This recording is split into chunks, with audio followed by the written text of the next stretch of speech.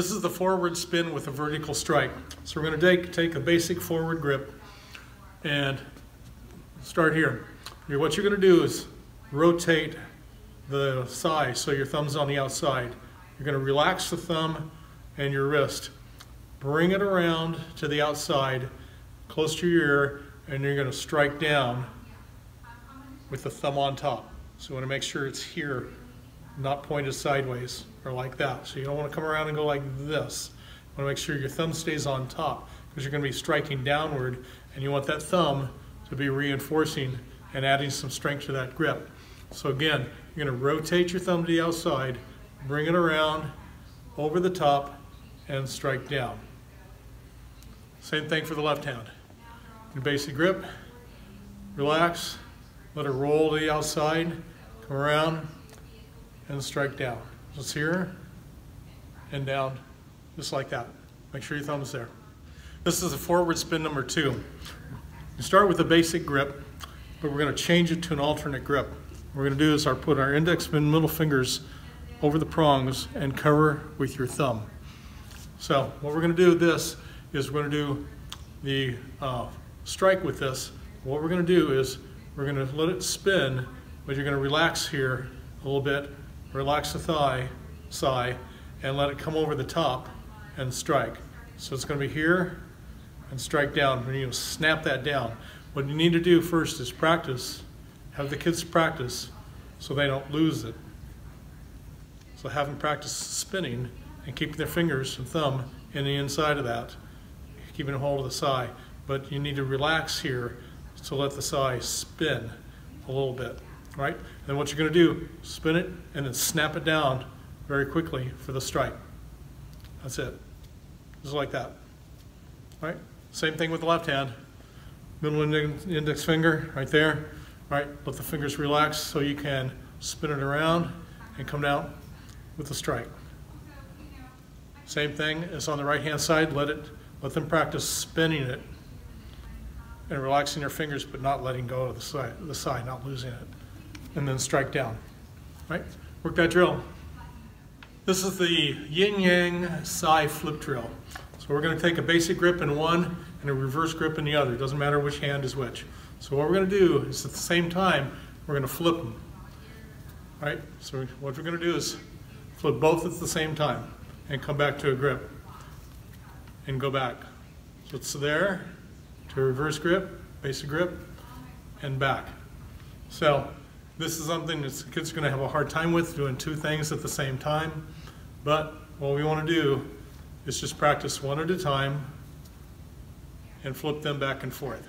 So single reps. Now, after you've done that, practice that a little bit, have them work on going back and forth for several reps. Just like that. This is a strike with an inward grip. So we're going to get our inward grip, get both sides out, and just get into a little left foot forward stance. Not a big front stance, just enough to have a good stance. Now, when we strike, we're going to strike with the end of the handle, and we're going to chamber the other hand just like we would in traditional punching.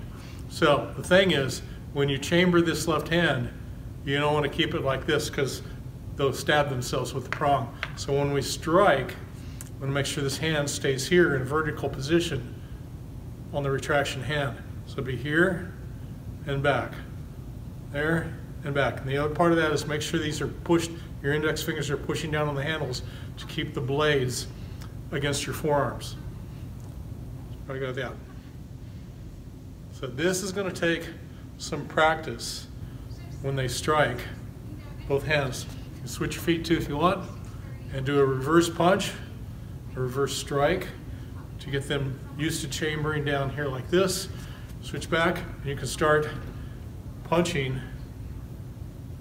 and letting them get used to continuous motion with punching. This is the basic forward flip strike. So we're going to start with is the inward grip, and we're going to bring it out, flip it out to a basic grip, and then strike down, and then flip it back in. So it's flip to a basic grip, strike down, hit with the blade, and flip it back up. Here, bring it back in. There, bring it back in, right? Practice that some on the right hand, and then flip, change to the left. Strike down, flip it back in. Strike down, flip it back in. Come to a basic grip, flip it back in. So they're giving me a flip and then a strike down. So I don't expect it to be fast all the way through. Basically, you're going to flip it out, then strike down, and bring it back in. All right, practice that, both sides. This is the backhand forward flip strike.